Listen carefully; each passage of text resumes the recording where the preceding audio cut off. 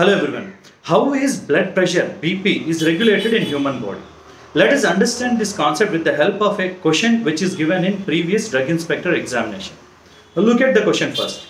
Blood pressure is regulated by all of the following except option number 1, vasomotor center. Option number 2, aortic baroreceptor. Option number 3, juxtaglomerular cells. Option number 4, loop of Henle. Let us understand every option. First one, vasomotor center. This is a center which is present in our medulla oblongata.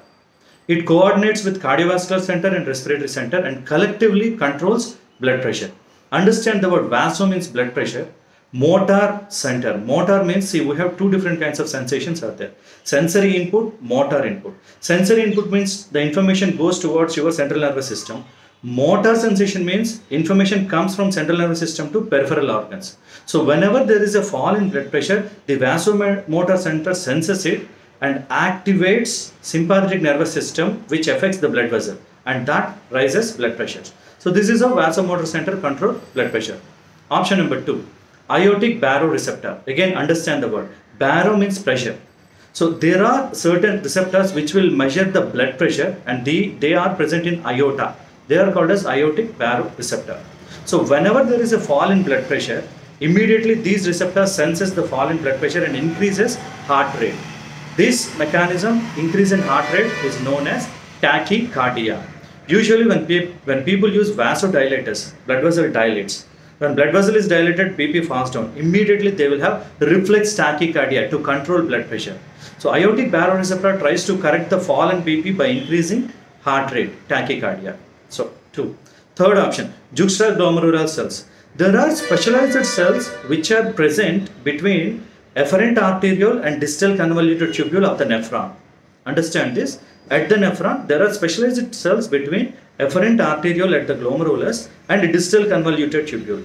These cells check the blood pressure and salt concentration. Whenever there is low BP is there, they immediately release renin. Renin is an enzyme which acts on angiotensin, converts it to angiotensin 1.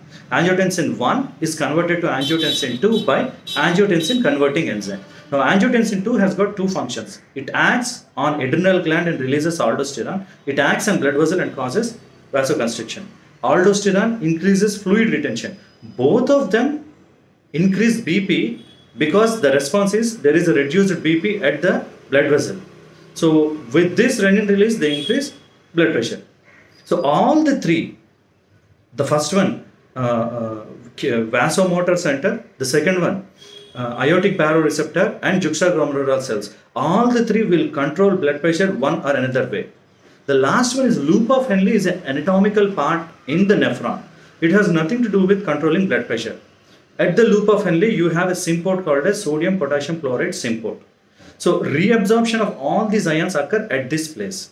Now the drugs which block this symport cause diuresis. They are called as loop diuretics. Furosemide, bumetanide, torsemide, all of them. By using the drugs, at this anatomical part, the symport is blocked and diuresis occurs. But it will not control. The loop as such will never control blood pressure. Whereas the other three things like vasomotor center, aortic baroreceptor and juxtaglomerular cells, they control blood pressure. So the option blood pressure is regulated by all of the following except, read the question properly, except means not.